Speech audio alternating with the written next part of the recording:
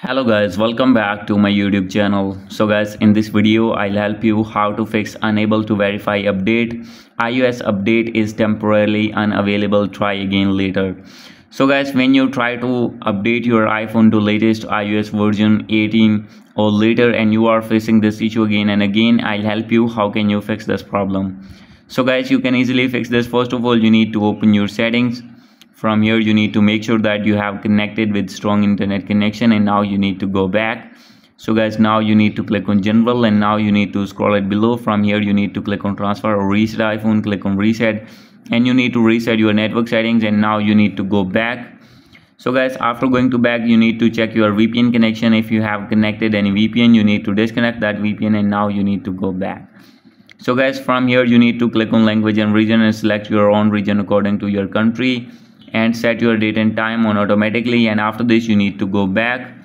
So guys, after this you need to scroll it down. From here you need to find your screen time, click on it, and after this you need to click on content and privacy restrictions, and you need to turn off all the restrictions from here, and after this you need to go back. So guys, after doing all these settings, you need to scroll it down. From here you need to click on privacy and security, and you need to scroll it down, and you need to turn off your developer mode if enable, and now you need to go back. So guys, after this you need to click on general, and now you need to click on software update, and guys you need to check for update again, and guys you can easily update your device to latest iOS version from here.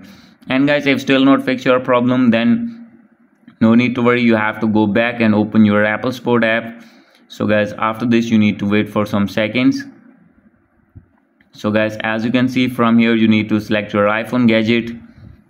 So guys, after selecting your gadget you need to wait. So guys, now you can see update, backup or restore, click on it, and now you need to click on updating iOS. And guys, now you need to wait for more seconds here, scroll it below. From here you need to click on call, and you need to call at these numbers, and you have to tell your problem that you are facing again and again, and they will review your problem and they will fix your problem. So guys, hope you like this video. If you like this video, please do subscribe my channel. Thank you.